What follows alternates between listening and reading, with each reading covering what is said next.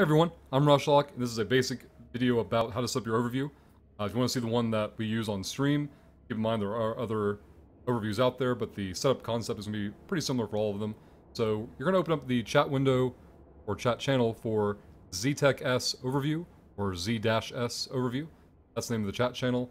To join a chat channel, simply click the little bubble icon there for open channel window. Type in the name of the channel. Okay, so it would be ZTech S Overview. Hit join, and this window will pop up.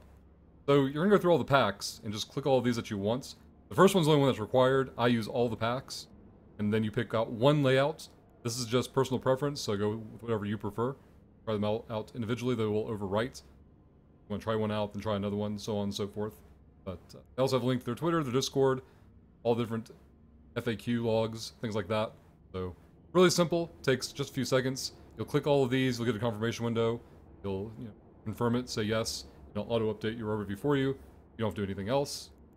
Focus on the ones that apply to you, or you can simply do them all. That's what I do. But again, it's a great way to set up your overview.